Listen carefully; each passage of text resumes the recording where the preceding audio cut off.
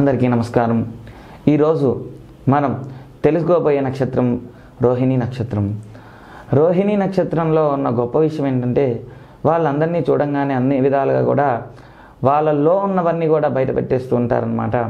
మంచి స్వభావం జాతకం కలిగిన వ్యక్తులు రోహిణి నక్షత్రం వాళ్ళు.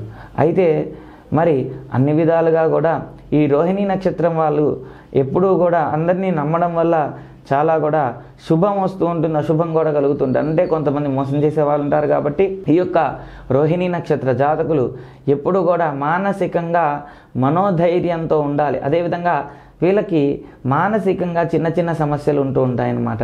దేనికయ్యా అంటే వీళ్ళకి రోహిణి నక్షత్రానికి అధిపతి చంద్రుడు కాబట్టి 15 రోజులు ప్రశాంతంగా ఉంటారు.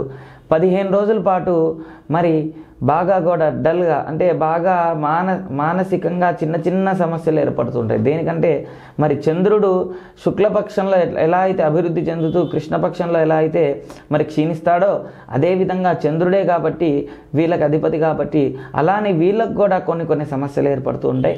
దానికి మంచి సులభమైన మార్గం ఏంటంటే పౌర్ణమి నుంచి ఖచ్చితంగా కూడా ఏ పౌర్ణమైనా సరే పౌర్ణమి వచ్చిన తర్వాత నుంచి ప్రతిరోజు కూడా చంద్ర కవచం పారాయణం చేస్తే కనుక వీళ్ళకి ఏ దోషాలు ఉండవు, మంచి ఆరోగ్యంగా ఉంటారని చెప్పి తెలియజేయడం జరిగింది.